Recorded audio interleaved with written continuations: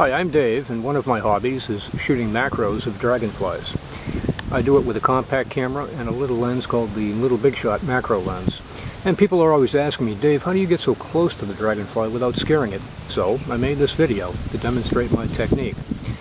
The first thing I do is when I spot a dragonfly, like here I've spotted a female pennant, I stop 2 to 3 feet away, and then very slowly I move only my right hand and the camera toward the dragonfly until I have a good focus, and then I take 3 to 5 shots at low zoom level to get the dragon accustomed to the presence of the camera.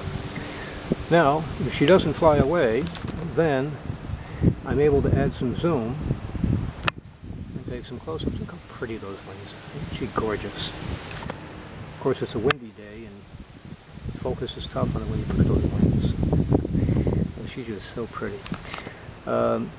Once she's accustomed to the camera, then you're free to do just about anything. You can move your body now and shift your shooting angle. You can switch to two-handed shooting. You can go for facial close-ups. She's gorgeous. What a nice girl. And that's it. That's how I do it.